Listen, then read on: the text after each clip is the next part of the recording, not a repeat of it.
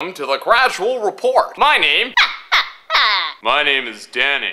Yes. Today we had an email. Someone wrote, "Hey Danny, why is some music happy and other music sad?" That is an interesting question. I shall like to investigate it. Welcome to the gradual report, where we gradually report. Enter the world of music theory. Music theory is the study of how music works. There are a lot of mechanisms at play here. We've got pitch, rhythm, melody, harmony, scale, module, testicular cancer.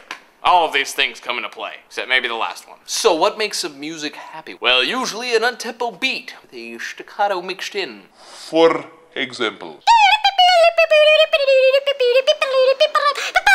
And an example of a sad song would be, of course, one with a lot of minor chords. Is here the Phantom of the Opera?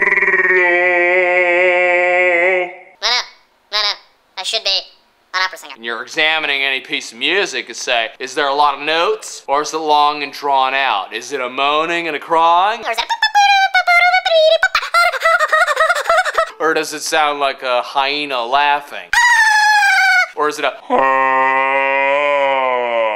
sound? See what I'm saying? See kind of what I'm getting at? By utilizing the length of the note and the pitch, which the note is delivered, whether high or low, you can make music sound happy.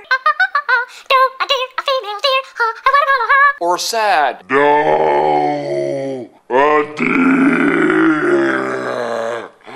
a female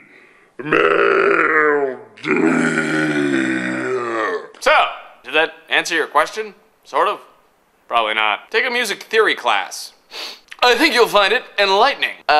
Final summation. Some songs are happy, and some songs are sad. Because the composer is f***ing your brain, man! He's totally inside your head.